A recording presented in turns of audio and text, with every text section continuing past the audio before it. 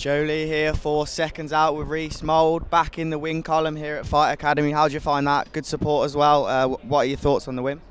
Yeah, I'm just glad I've got it back under my belt now and got back to winning ways. That made me more nervous than anything really. I just want to get back winning. I had things running through my head thinking, what if I've not got it no more, and all them little things were running, but now that's just settled everything for me now. Did the crowd help you stay focused and making the ring walk and everything like that? Yeah, obviously I've had a crowd all my career, and then obviously my last fight, my biggest fight in my career, and they weren't able to go, and I missed that. Especially when you've hurt your opponent and you've got him rocked, they help you, you know. Or when you get tired, I know I breeze through that, but they're definitely there and they help you a lot, massively. At the end of the fourth, it looked like you got clipped with a little shot. Did it affect you at all?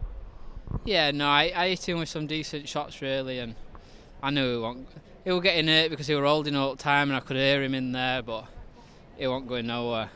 What's next and what weight are you going to be at in the next couple of months to the end of the year? Hopefully I can get out September time. I'm hoping to get out another twice before the end of the year.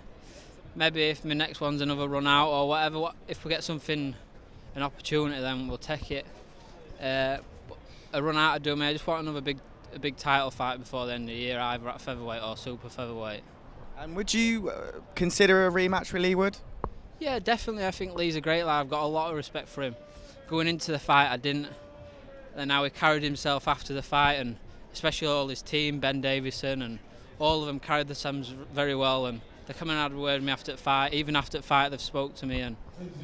But yeah, definitely.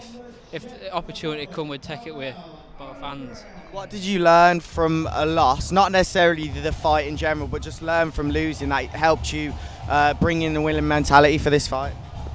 Yeah, obviously I've experienced that, and I ain't got a unbeaten record to protect and stuff like that. And it's just the added pressure what's off to my shoulders, and especially now I know I can mix it with the likes of Leigh Wood. Leigh Wood's one of the best. I mean, he's world ranked. I was on 13 fights going into that, and I pushed him all the way. So that's done my confidence world of good.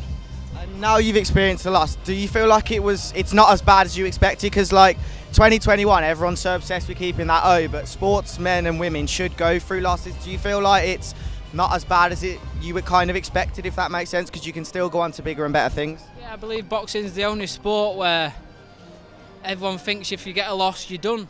Whereas football, your Man U's and stuff can lose a game, but they're still the best in the division. Whereas boxing, you get a loss, so it's done with everyone. But that's not the case. I've took that. I've learnt so many things from that fight, and now I've got to put it in action on the big stage. Obviously, this for me wasn't a big fight, and it was more about getting the rounds in tonight.